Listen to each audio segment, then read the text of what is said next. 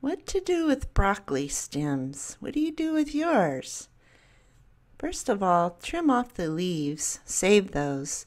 They have a lot of vitamin C, and cook those with the florets. Florets can easily be trimmed from the outside towards the center. That's mostly what people use, is the florets, and they don't know what to do with the stem. So once you have the florets removed, trim the bottom end of the stem. Insert the knife blade under the tough skin.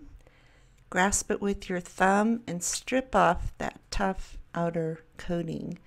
What you have inside is a crispy, crunchy, refreshing core of the broccoli. It's one of my favorites.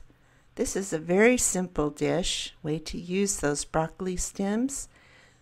We have salt, lime, and peeled broccoli stem. Slice the broccoli stem in diagonal slices. Place it in a bowl with 2 or 3 sprinkles of salt.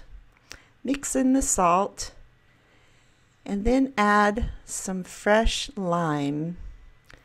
Just a little squeeze there, mix it up, and you have a delicious, crunchy little snack or something to put on the side of your plate for your meal. Kids love to snack on these, as do I. Here's some other things you can use broccoli stems for. Soups, stir fry, add to fresh salad, pressed salad, or you can even make pickles with them. I'm sure if you think a little bit about it, you'll find some ways to use them.